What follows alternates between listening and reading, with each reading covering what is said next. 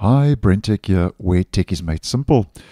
So, of late, I've been letting you know that Microsoft has been tweaking and adjusting different components of Microsoft Edge to take on a more kind of Google Chrome look and feel. And this obviously is due to the ongoing browser wars between Edge and Chrome. And especially in the settings department in preview, as I have been posting lately, where things are starting to look a lot more in the preview versions of the browser, a lot more like Chrome than what they do in the stable version of Microsoft Edge. Now, in regards to this, oh, and by the way, that's just another bug in Canary, which is common. And I'll leave a video I posted the other day, just on a side note, regarding this is what a real browser bug looks like, if you'd like to go check that out.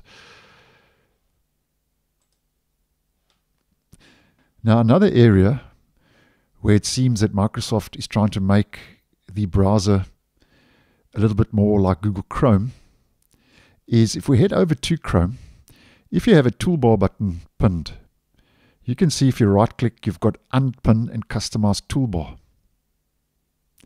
Now, if we head to the stable version of Microsoft Edge and I do the same, we can see things are looking a little bit different. You've got Customize Toolbar, Hide from Toolbar, and then Open History Page. Now, if we head back to Edge Canary and I do the same, we can see we've got Customize Toolbar and Unpin. Very similar to what we get in Google Chrome. The only difference is that Unpin is at the top and Customize Toolbar is at the bottom in Google Chrome.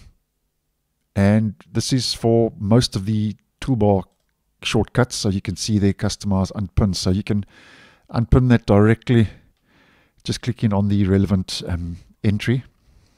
Now, this is a feature that I've actually been waiting for in my region in preview for quite some time, and I only noticed today that it became available. So I think by now this could be well down the dev beta channel of Microsoft Edge. So there is a good chance that this could be coming to the stable version. I don't see why it wouldn't. I actually think it looks and feels a lot better to the existing layout we get in the stable version of Microsoft Edge. Not really a big change, but I think it is small and significant, as I would say. And if I get knowledge that this is rolled out to stable, obviously I'll try and keep you guys in the loop. So thanks for watching, and I'll see you in the next one.